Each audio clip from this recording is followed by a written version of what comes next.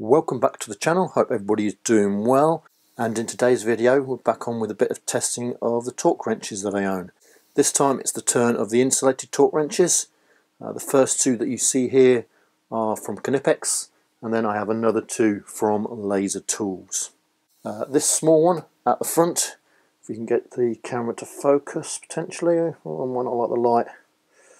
This is a 5 to 25 Newton meter torque wrench, and the longer one at the back here is 5 to 50 Newton meters. Not sure how well that can be seen.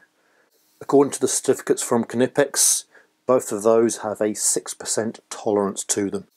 The smaller one is the younger of the two wrenches. I purchased that one back in November of 2019. The larger one behind is actually second hand to me, probably around about 10 years old, but I don't have the same amount of information on that one as I do on the one that I purchased brand new. Now it does give me a little bit of a problem, because whilst the Gedore Dremotest can measure Newton meters, this particular one can only measure from 9 to 320. So I'm not sure how accurate it will be down at the bottom end. I'll have to set the torque wrenches to at least 10 to get them to register correctly. These two wrenches also operate a little bit strangely. They are quite hard to see that they've clicked over. It's more of a feel rather than hearing an actual click. But we'll do some tests and we'll see how we get on. As before, I'll do 10 tests overall, but I'll only record 3 or 4 of them to give you an idea of what it is. So we'll just try 10 Newton meters with each one to give you a feel of an idea of how they work. Hopefully you can see that operates, and the larger one is exactly the same.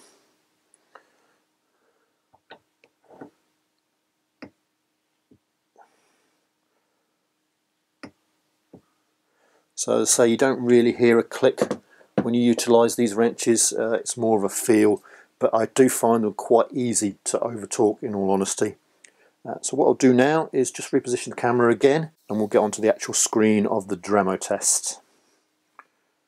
Okay, with our short torque wrench, and we're on 10 Newton meters.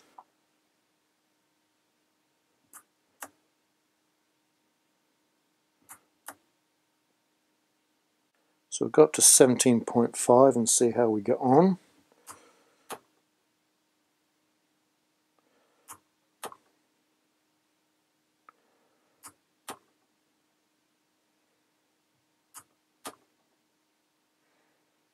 And we'll go up to finally the 25.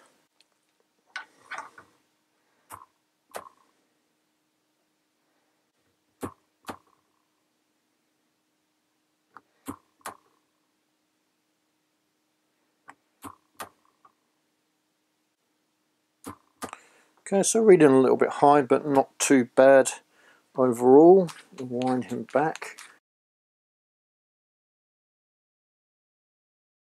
And we'll move on to the larger torque wrench. So again, this is 10 Newton meters to start with.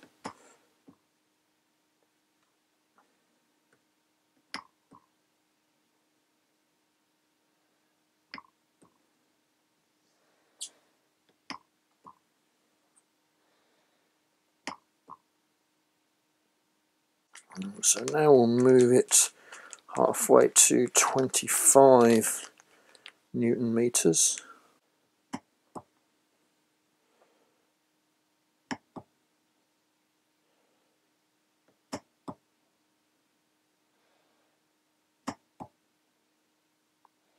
Okay, so finally we'll wind this all the way up to 50 Newton meters, and we'll see how well we do with that one.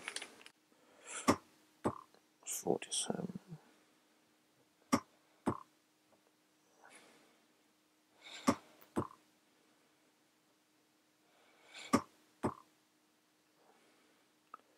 So again, a little bit low, but it is consistent.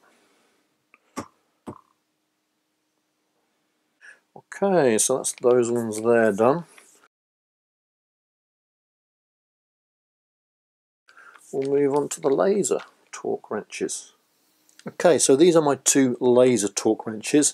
They are in actual fact both the same, because I managed to actually break one, and we'll see how well I can get pictures up of it on the screen, if it will Oh yeah, hopefully you can see that. There's actually a crack down the casing here, and it's also started cracking down there as well. Not sure why that happened. This is a very, very old one again. Again, it was actually second hand to me. This is from 2015. This is the new version of the wrench here, and this one is a lot younger. When I look at the certificate, I will tell you. So the new one is from 2020, February 2020, that one. Slight difference with the laser tools is these are actually both rebrands anyway. They are from Matatakitoyo rather than Laser itself. They come in a blow molded case that is rebranded, but they don't actually rebrand the tool. Unlike that, the Knipex ones come in these like little sleeve containers. So this is the better storage option, I guess, if you feel like it. But I do keep the torque wrenches in my tool bag anyway, so storage is not quite as big a concern for me. Okay, so we'll reset the camera again, and we will see how well these ones do. So unlike the Knipex torque wrenches, you do see a very clear operation with these ones. We'll do the new one first. Not sure how well you can tell. We are set to 10 Newton meters on this one as well, and we'll give it a go.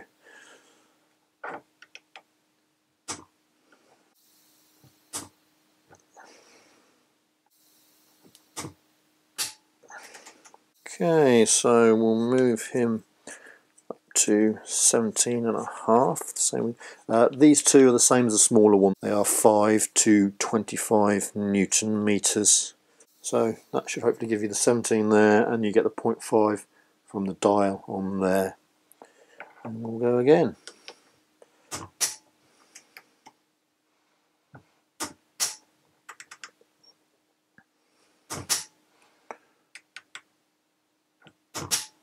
And finally we'll move up to full whack, which is 25 Newton meters.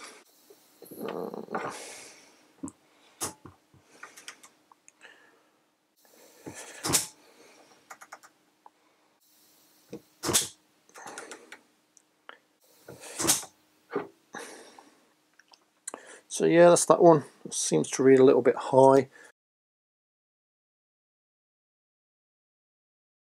Just for a few little giggles, we'll try the damaged torque wrench. Again, initial setting is 10 Newton meters. We're on the 0 on there, and we'll give her a go.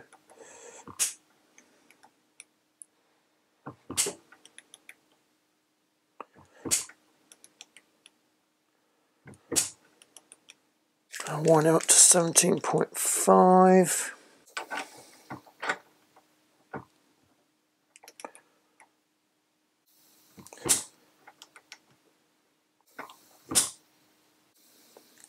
That's 25 Newton meters.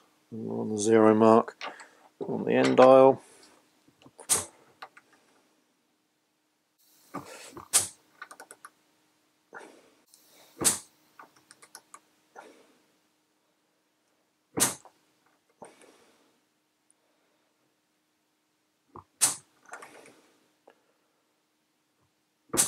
Yeah, it just seems to read a little bit out, doesn't it?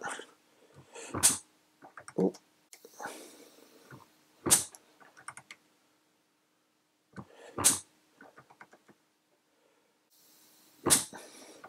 Not too bad despite its cracks.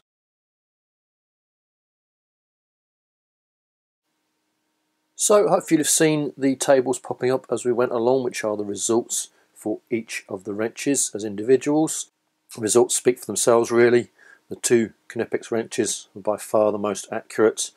The newer one, the 25 Newton meter wrench, nothing wrong with that at all. That's all within 100%, although some of the readings did get close to the tolerance values.